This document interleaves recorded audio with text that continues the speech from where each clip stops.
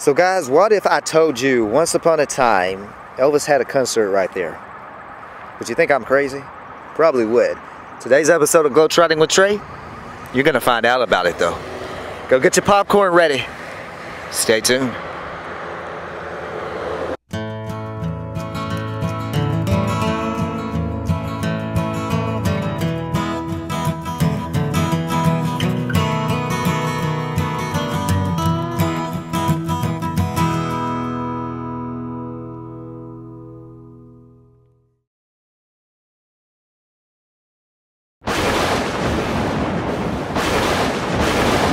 Alright guys, so I'm showing you an aerial of the Olympia Theater. Elvis performed here in the 70s at the Olympia and in 1957. 1957 he was here. Now I'm zooming in on this parking lot area. You see this building? You see like a little edge coming out of the building? Here it is today. This helps me line up everything. This building was here in the area. This was the parking lot that you see all these cars at the concert parked at. The arena, the Olympia Arena, was right here when Elvis performed in Detroit in 1957 and 1970. Now it's a National Guard Armory building on the location, so we're not going to be able to stand there, but I'll walk over here on this sidewalk. That building was right there once upon a time in Elvis's life, right here in Detroit. And this is on Grand River Avenue, and this is Grand River, and where the cars are is McGraw. So it's at that intersection. A little bit more history. I'm gonna show you some great pictures of Elvis at this show and read you an article. How about that? Alright guys, so I am showing you this picture at Elvis's concert. Look at all the crowd walking to the Olympia Arena. That cool Olympia sign, which I know where it is. Luckily the sign still exists, and maybe it'll end up on this episode of Globetrotting with Trey. Gotta watch to the end. Don't leave now. But anyhow, where was this picture taken at? It was taken right here in Detroit, Michigan. Here I am all these years later in 2021. This was that crossing that you see in the picture. That's the road that you see in the edge of the picture. All this was the parking lot. About right here over here where the sign is where that arena, probably a little bit in front of that sign, is where the arena started at from this viewpoint. So that kind of gives you an idea that the arena ran all of that front part of the land way back. I'd say definitely way past this building that's on the land now. So we'll walk back there and just get a shot from that angle. But yeah, that picture was captured here, so that Olympia sign literally was right there in the 1970s when this building was here.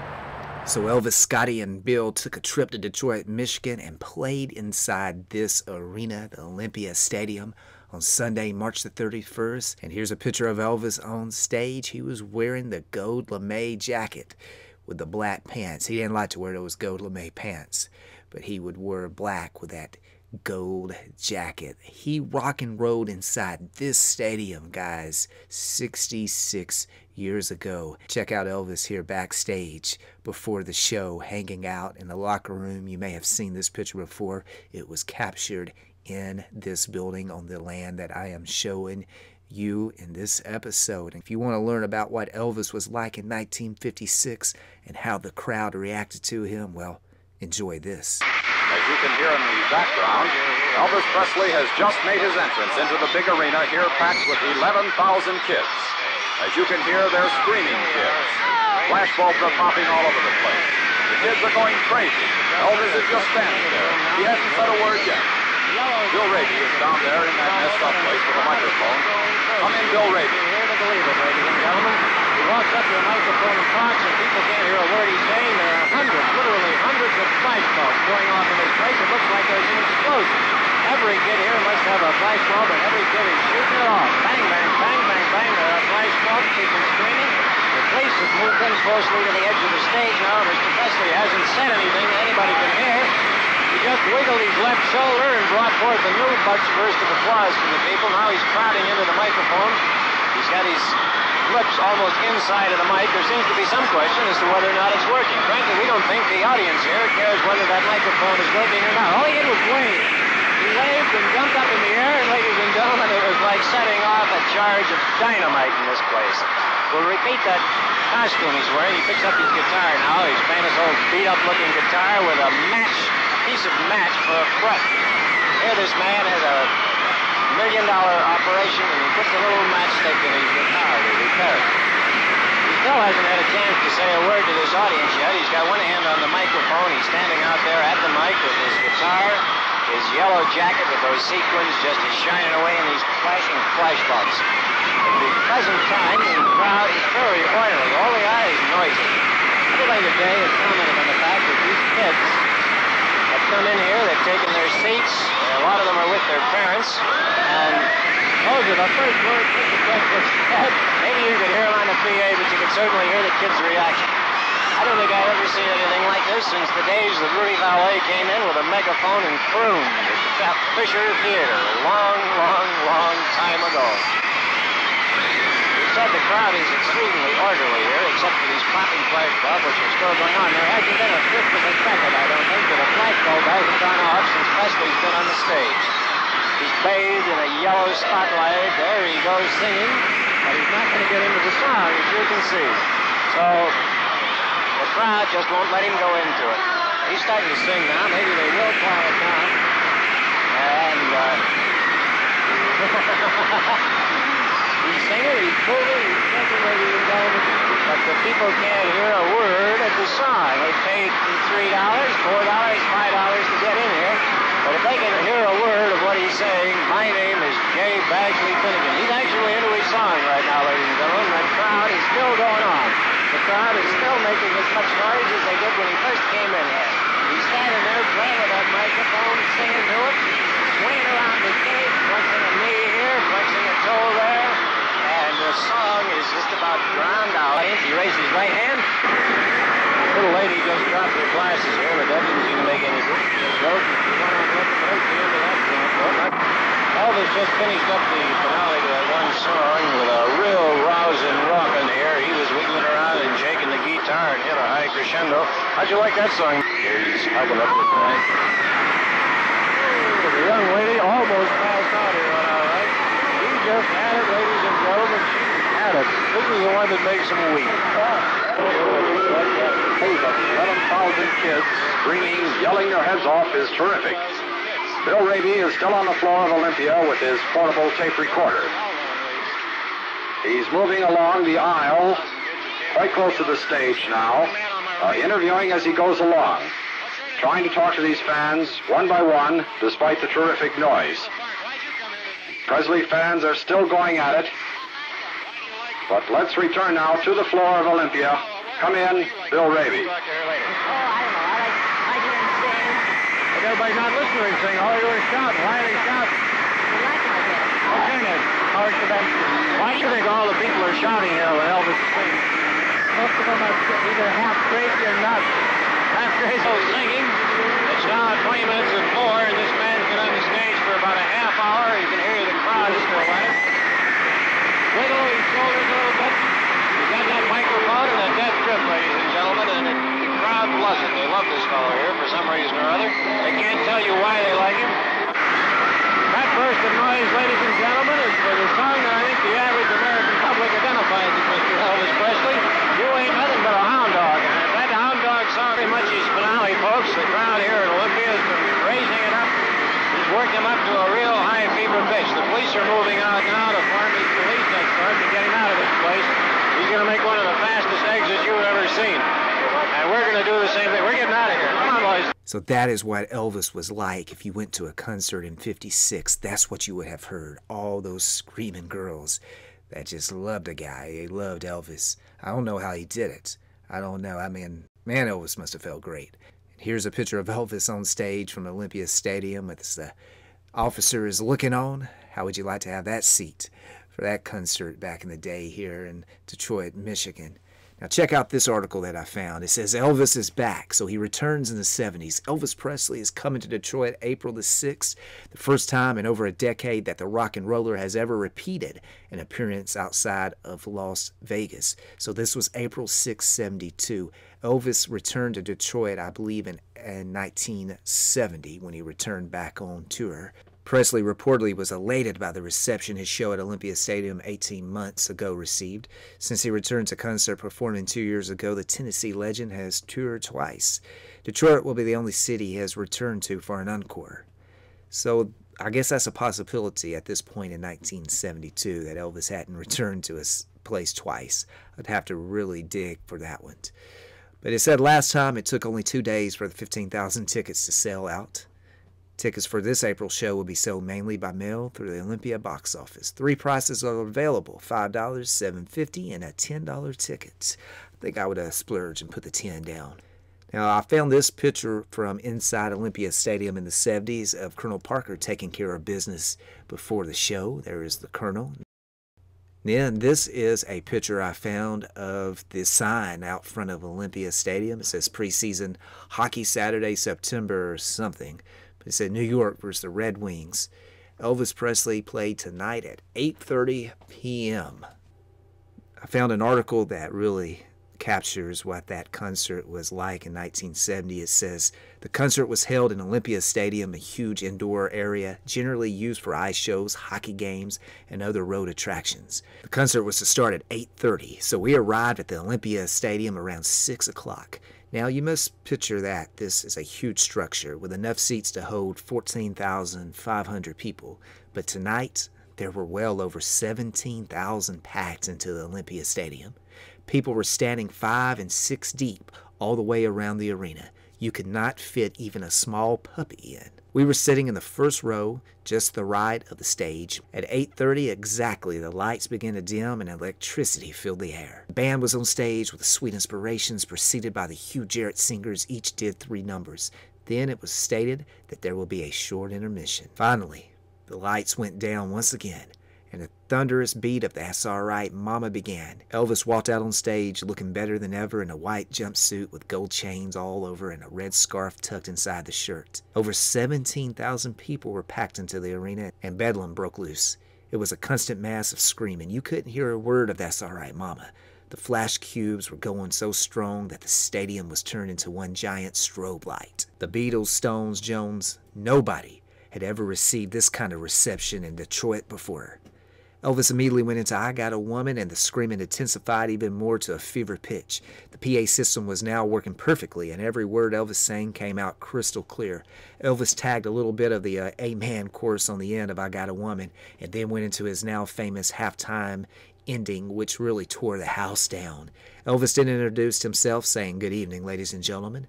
I'm Johnny Cash," and went into a verse of I Walk the Line. Elvis imitated Cash's monotone perfectly on this. Then he threw his guitar down. The screaming continued in a constant tide of sound, but Elvis continued. Next came the exciting Suspicious Minds. Elvis really got into this one. Elvis went immediately into You've Lost That Loving Feeling, and then he sang Polk Salad Annie. During the intro, he turned his back to the audience and literally ripped open his suit, tearing off the chains and pulling his scarf over his bare chest. Then, the way he did this really cracked up the crowd. Polk Salad Annie was faster than the one on stage version and had a lot more show to it with the drum beats and tore the place apart. During the song, the music toned down a little and Elvis called out Jones and did some Tom Jones motions. The place went wild. Then he held up his hands to say, "Wait," and yelled out, "Humperdinck." He then cuddled the mic and gave that hunkerdink look. More screams. Then he called out Glenn Campbell and did that little 2-step thing Campbell always does, yelling out in a higher pitched voice, "Hot damn, y'all." It was really funny. Then he pointed to himself and said, "Me." Elvis was all over the stage with his movements. It was incredible. He did the extended ending just like on the album. The crowd was going insane. After the song was over, Elvis just fell down backwards on the stage. The fans in the stadium went wild. He was laying flat down on his back and saying into a mic, "Man, I'm tired. I think I'll do the rest of the show like this." Elvis then said, "Thank you. You're a fine crowd here in Detroit City. Thank you very much." He then went into Can't Help fallen in love. During this song, he took off a scarf and threw it towards this little girl, but about 7 older girls dived over her and retrieved it. As soon as the song was over, Elvis ran quickly off the stage into the arms of about 50 officials. The first 2 people to greet him were his father and Colonel Parker. The band went directly into a rocking instrumental, and an announcer came on and told the crowd, "Thank you for being such a nice audience. Elvis has left the building." So Olympia Stadium was used for all kind of sporting events throughout its time here in Detroit. The Detroit Pistons actually played a few seasons when they first joined the NBA here in Olympia Stadium. Also, the Detroit Red Wings called this place home, and I believe they won 7 Stanley Cups inside this stadium, and I believe they played for 11 of them. 11 Stanley Cup Finals was played here at Olympia Stadium. This is legend Gordie Howe having a fight one evening during a hockey game inside the building. This building's in the aerial. I'm going to zoom in for you now, showing you there is that building. So that helps me line up where the building actually started at. It was before this building. So that puts it over there about where that sign is, that red sign that I'm pointing at. So it was there. So the building ran through the middle of the Armory building that is on this land now, and it ran all the way to where these trucks are parked now. So Elvis, that footage you saw earlier, was there and around that area, captured once upon a time in his life. He played a show right here in Detroit, Michigan. I hope you enjoyed this effort. The Spa Guy and I took care of business and traveled all the way to Detroit, Michigan to film this episode. And we hope that you enjoy riding along with us in the Gray Ghost as we capture this Elvis history. Check out this old building here in front of us. We're about to go explore that for another episode. But if you do enjoy riding around with us, then you need to make plans to be in Memphis, Tennessee this Elvis Week 2022. And, well, join us for this.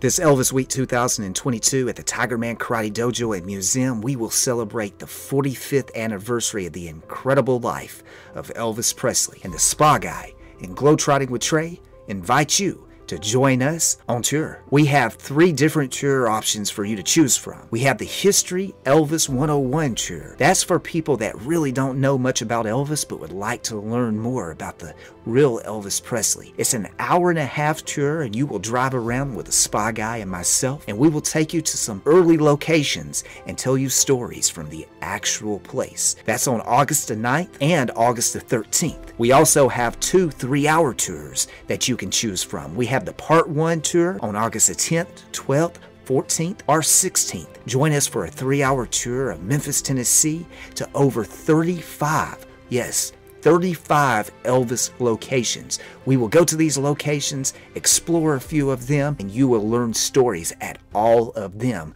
that have been researched by myself and the Spa Guy. And then after you do Part 1 tour, join us for the Part 2 3-hour tour of Elvis locations. Where is this cool Elvis spot? You will find out on August the 11th, 13th, 14th, or 16th. We will take you to over 50, yes, I said 50 Elvis locations on this Part 2 tour. And it may run even over 3 hours. Just have to wait and see. So guys, get your tickets in the link below of this video. And wait, don't just take my word for it. Hear what people that have already joined us for the 3-hour tour has to say. It was great. You're going to see a lot of places that you're never going to see on another tour. I think the only one place that anybody knows about would be Lauderdale Lakes or Courts. But every place else is, unless you've been watching the Spa Guys videos, you have never seen any of these places, and there are a couple of surprises. So definitely, we always love Elvis. It was very interesting. We learned a lot of stuff that we didn't even know. Saw places we didn't know where they were, didn't even know it happened in Memphis. So it was very nice. I loved it. I thought it was very interesting. Everybody who lives in Memphis should go through it. A lot of sites, I lived here all my life, and many sites I've never seen, even knew of. Oh, I loved it. I enjoyed all the history, the things I never knew about before he was famous. And that's what I wanted to know, that all the things that he had done before he got big. And just all the things that led up before he got big. Well, it was great because we've seen a lot of the videos from your show and from his show, and then to see it to come to life But not only that, having y'all tell the stories and adding to it that just made it real to us. This is my second time touring the museum. We came the first week it opened, and you've added some stuff already since then. And the admission is crazy cheap, and it's just a good experience. And I would say anybody in Memphis has not done Memphis unless they come here. So guys, be sure to get your tickets today while they last. When they sell out, they're gone. Spa Guy and I invite you for a 3-hour tour of Elvis Memphis locations. You, after riding around with us, will see Memphis, Tennessee the way Elvis Presley saw it once upon a time in his life. We are looking forward to meeting you, hanging out with you, and taking you to some cool Elvis spots. Get your tickets today.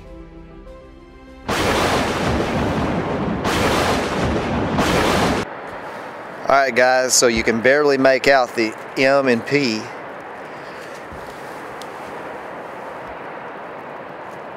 of the Olympia.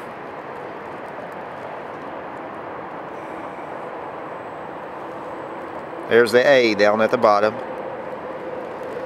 The L. Trying to make it where you can see it. You see the M. I don't think I can see any more of it.